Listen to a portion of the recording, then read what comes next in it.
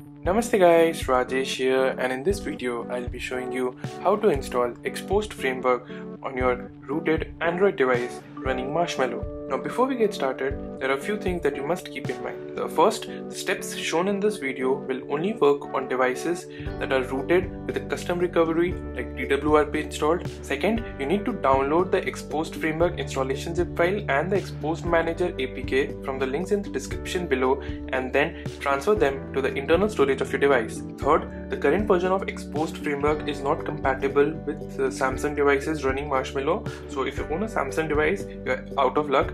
So that's it for the prerequisites and precautions. Now let's get started with the actual steps. So the first thing that you need to do is boot your device into recovery mode. This can be done by switching off the device and then using a particular key combination to boot the device into recovery.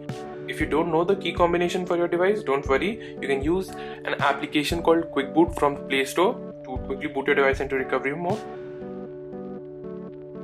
Once your device boots into recovery, tap on the install button and then navigate to the folder where you had transferred the Xposed framework installation zip file. For me, I transferred the framework in the download folder. Then tap on the framework to install it and confirm your selection by swiping the arrow at the bottom of the screen to the right. Once the framework is installed, simply tap the reboot system button to boot your device back into Android. The first boot after installing the framework can take up to a few minutes, but there's nothing to worry about.